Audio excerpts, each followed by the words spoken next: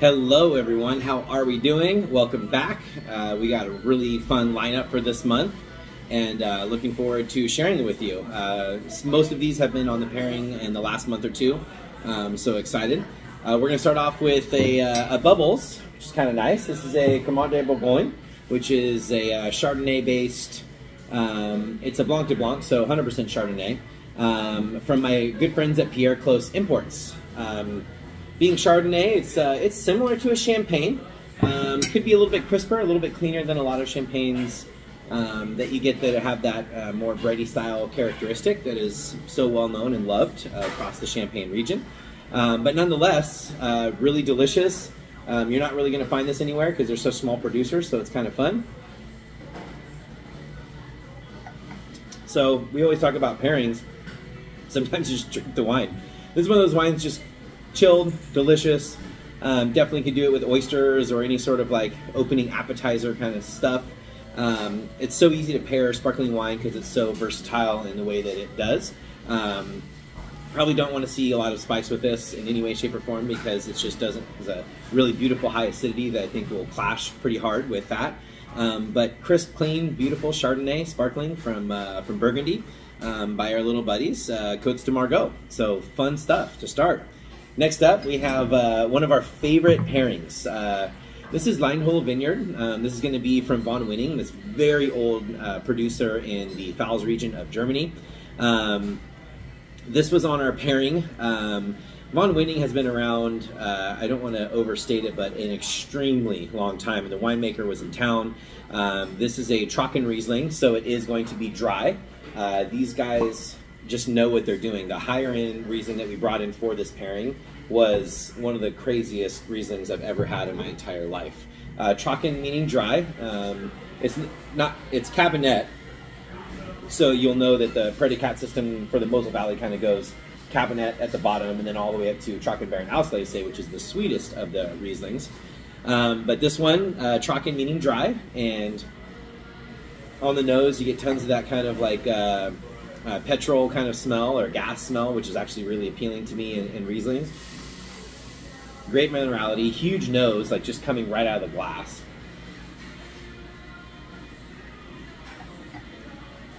Trocken, it is dry. It's rounded.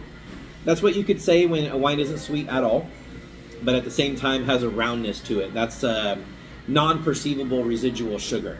So I'm sure there's very, very, very little residual sugar in this, but really well-rounded, really beautiful, quintessential Riesling. I mean, just kind of the way that I think it's great.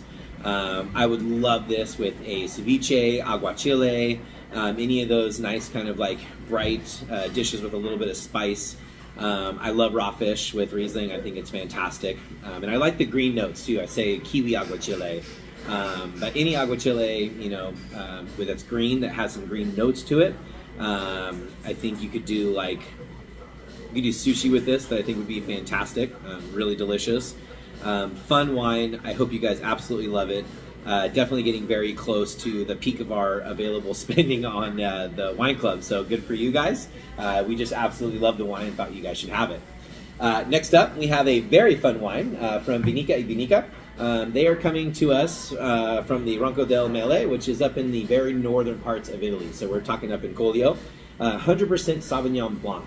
So you're probably very familiar with the grapes, or the grape, sorry, but probably not familiar with the maker or where this is from. So often Sauvignon Blanc that we know is going to be from Australia and New Zealand. And then in Napa, they do a lot of Sauvignon Blanc there as well. Obviously, Bordeaux is another great place for Sauvignon Blanc and Semillon to pair together. But this one really kind of stood out to me for just its clarity as character of Sauvignon Blanc. And on the nose, you would be able to blind taste this and say, this is Sauvignon Blanc. It's that clear in its premise. It just has all the grapefruit, like big florality, big minerality.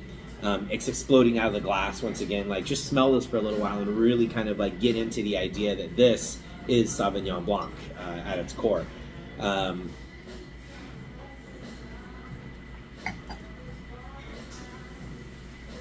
Exactly what we remembered, what I remembered. This wine is absolutely perfect for what a Sauvignon Blanc should be, in my opinion. We paired this with a bunch of beautiful vegetables, actually. Kind of a fun play on like crudo. So this thing takes on vegetal characteristics really well. It takes on green things really well. It takes on fat very well. You could do roasted fish with veggies. You know, you could do stinging nettles are happening right now. You can puree those to make a nice puree that I think would pair extremely well with this wine. But remember that it's got nice high acidity from the cold climate being up north so high. So I would put this with a little bit of fat. I would put this with something green. Sauvignon Blanc is a very fun pairing no matter where you go. I just think the wine is, in the varietal itself, is expressive, fun, and very different. Next up, I think that you guys have had this before. I can't believe the Wine Club has been around for a year now. It's kind of crazy to think about. But this is Thibaut Bourguignon. He is an incredible producer in the Saumur area of the Loire Valley. This one is coming to us, well, it's the Sauvigniers. So different areas, Saumur and Sauvigniers. Sauvigniers being further out on the western side, away from the coast in the Loire Valley, or the Valley du Loire. But this is his rosé. We have his single vineyard Chenin Blancs, and those are some of the most beautiful wines that I've ever had. This rosé speaks to me on a very deep level. It is exactly what I want to drink when I think rosé.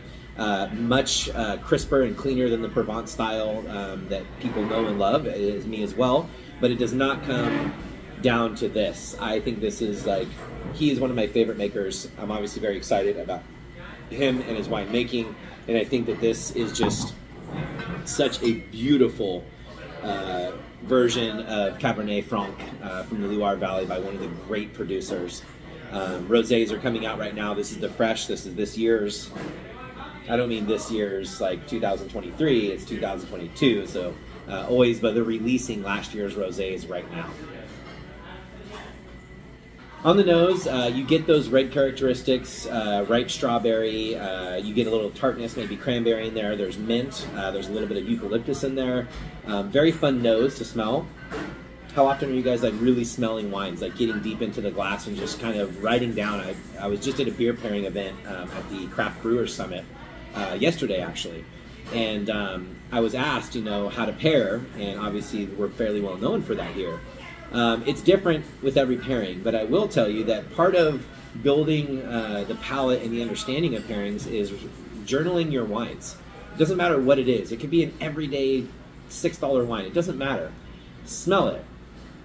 You're not going to have to worry about being embarrassed for wrong things. No one's going to accuse you of saying something that isn't in the wine or that is in the wine that you missed.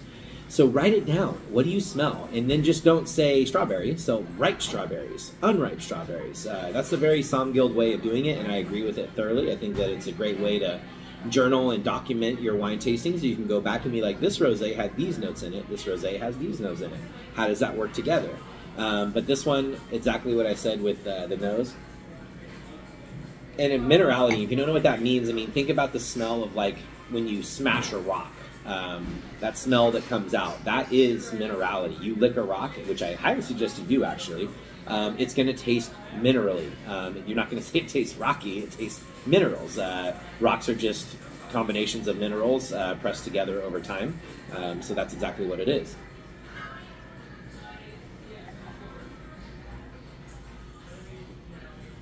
The restraint on the alcohol and on the fruit on this is just incredible. The acidity is beautiful. It's bloomed out fully within the wine, but not overtaking it, so it's not like an acidic wine. It just has beautiful round acidity to it. You do get some of those red notes. You definitely get some of those big green notes. This to me is a great wine for many variations. Right now, if you're asking me, I'd make a mushroom risotto with grilled chicken breast. That's what I'm thinking would be fantastic with this, fairly easy to do. And I think that this is really like the king of rosés for me. This is just delicious. Every year I look forward to the release. We don't get a whole lot of it, but what we do get, we cherish, and I hope that you cherish it as well. Next up, we have another really fun wine that was on the pairing that not very many people had heard of, including myself. Schiava. Do you know that grape varietal? Because I did not know Schiava. This is from, once again, way up north in Italy. This is by Donna Rouge, and Schiava to me had some very fun characteristics that we'll talk about in a second. This one's from 2016. The gentleman that makes Donna Rouge is known as an anarchist. He doesn't believe in the rules, doesn't believe in following the rules, and makes wines that he thinks are fantastic from grape varietals that usually aren't grown in that area of Italy. But yet, when you taste these wines, you will know right away how exceptional and fun this is. You can notice how light the wine is. Don't let that trick you. It's actually a fairly substantial wine for how light it is. Color doesn't mean a whole lot. You can have humongous tannins, and you can have humongous acidity, and humongous all sorts of things in a very light wine. The color of the wine is how long it stays on those grapes, and if those grape skins are highly colored or not. So don't let the misnomer that wine has to be dark and inky for it to be big. Trust me, it's not the case. Most of the time, really dark wines are going to be very fruit forward. This, on the nose, is kind of hard to trace for me. I think Grenache a little bit. I think Pinot Noir a little bit. I taste, I smell red fruit in there, so that's definitely something that's in there. I haven't used this term in forever, but like dried rose petals, I kind of get that in there. And there's a dusty characteristic that I find in a lot of Northern Italian wines that's in here as well.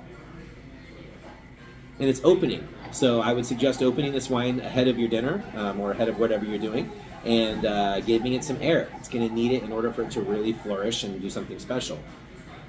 Yeah, it's changing completely. Now I'm getting more red fruit, a little bit of black fruit in there maybe. Fun wine to smell. I mean, smell it, pour some, smell, taste it right away, let it sit for 10 minutes, swirl it around, do your thing.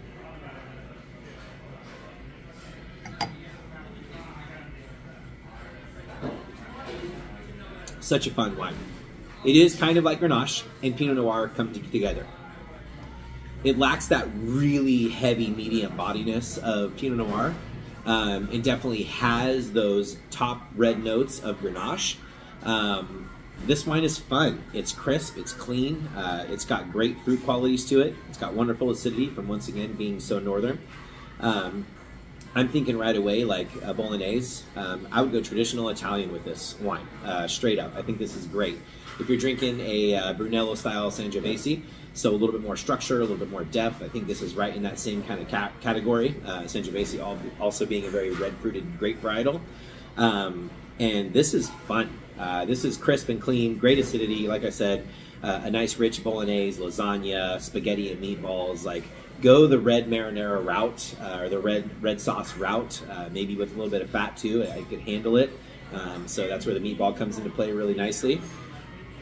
Fun wine. I hope you dig it as much. Leave a comment when you taste this wine. Let me know what you think of it, and if you've ever heard of Schiavo before. I'm sure there's a lot of sommeliers that know it well. I did not, so it was really fun to find a new varietal that we put on our pairing.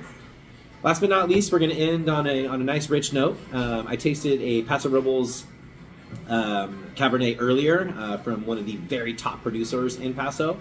And it reminded me that I had some of this Donati stowed away in my house, so I brought it down for you guys. This is from 2015. It's 100% Cabernet, and this is called Family Vineyard. It says Central Coast, Passines, but this is very much into the Paso Robles area. We also have a sustainable farming agriculture going on here. They really take care. There was a very famous Cabernet, well, I should say famous. It was a very well-suited Cabernet from Paso Robles that everyone started getting into, and we had it on the menu for a while.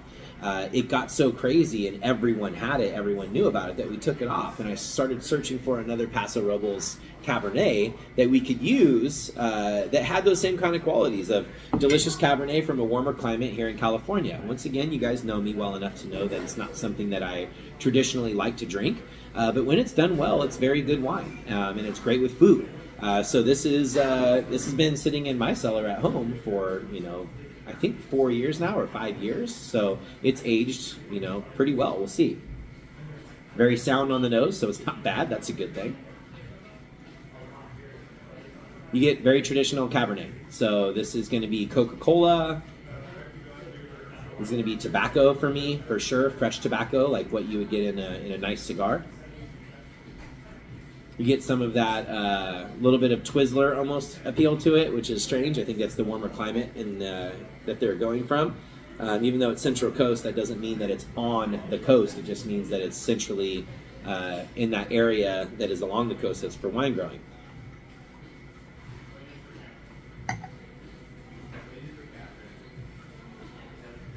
Still drinking incredible. Still has tons of life left in it. Delicious. Red fruit. I mean, this is Cabernet. This is, any cab drinker is going to love this. I love that about it. It's a little less big than a Napa Cabernet, but yet nonetheless very fun, very interesting. Really digging it. I would pair this traditional. Everyone says filet mignon. It has good beef flavor, but not very much fat.